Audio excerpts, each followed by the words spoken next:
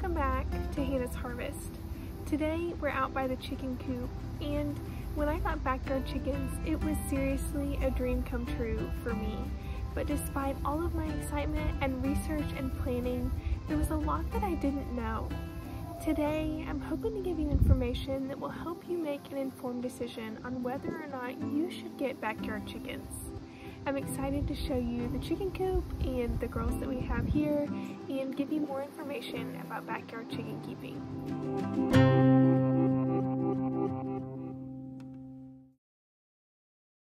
Before you get chickens, make sure that you know your city's guidelines.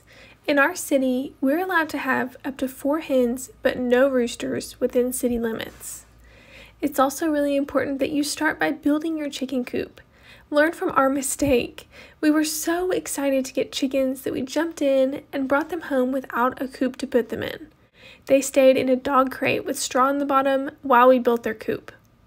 If I could do it again, I would build the coop first and make sure that I'm happy with it before getting chickens.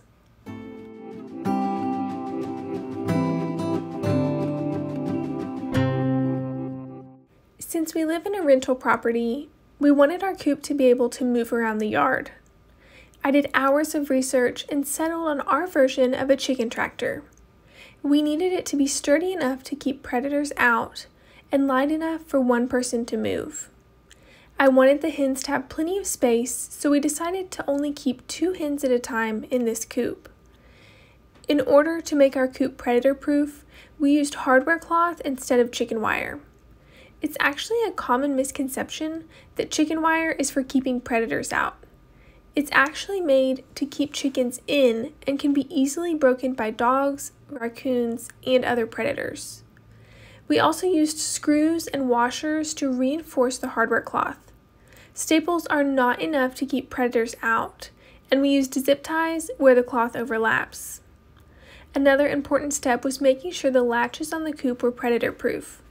And all of this might seem like overkill, but with staples alone, our dog was able to easily break into the coop and kill our chickens. We learned the hard way that it's worth it to take time to keep the coop as secure as possible.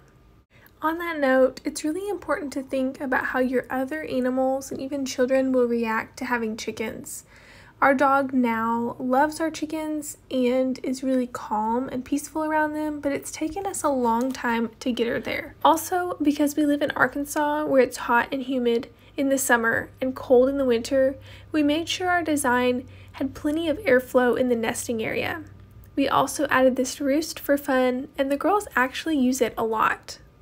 Another really important aspect of our coop design was our feeder and waterer, and we're really happy with the ones that we chose. They're both hanging from the top of the coop, so they're easy to unhook and refill. And this waterer has a cup design. It works really well because when the girls push on the little yellow tab, the water releases, and because it's up off the ground, it really keeps it clean, and so we don't have to clean out the water very often. We just make sure it stays full every day. And our feeder is a metal hanging feeder, and it also stays really clean and it's easy to refill. For food, we use an organic backyard laying hens pellet, and the chicken food that we buy also comes ground, but we find that there's a lot less waste with the pelleted form. And the last part of our coop I wanted to mention is that we do have handles on the end to make it easier to move.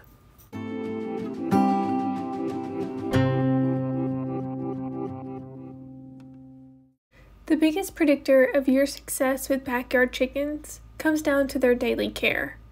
Our hens are the happiest when we move the coop and clean out the nest box every day. I also check their food and water each day and give them a few sunflower seeds or garden veggies as a treat. Every time I clean their coop, I rake up the leftover poop. You don't have to do this step, but it's really important to me that the yard doesn't smell like a barnyard, and also our dog will eat and roll in any leftover poop, so I have to be very diligent to pick it up. As far as farm animals go, backyard chickens are actually really easy, But there's a lot more to it than just picking up the eggs every morning. It's important before you get chickens to make sure that you have the time to invest in their daily care. For our nest box, we use wood chips. I find that it's easy to clean up and replace, and I pick up the poop daily, and then every month or so I replace all of the chips.